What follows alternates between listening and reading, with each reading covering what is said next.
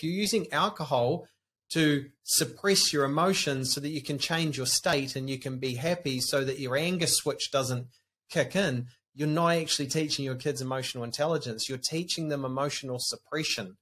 But these are all the key important attributes around why we need to literally reprogram and redevelop ourselves away from the way we were created and the identities that we have formed about ourselves from generations before us, because we don't live in the same times.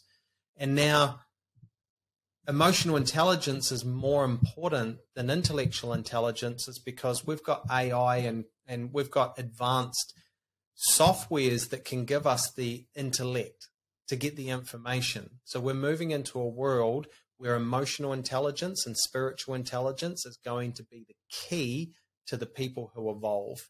Yeah. And if you don't deal with your emotions and it's suppressed energy, and that energy is not flowing in your body, and you get blocks and restrictions in your glands and organs, it will all contribute to illness and disease. This is the reality of it.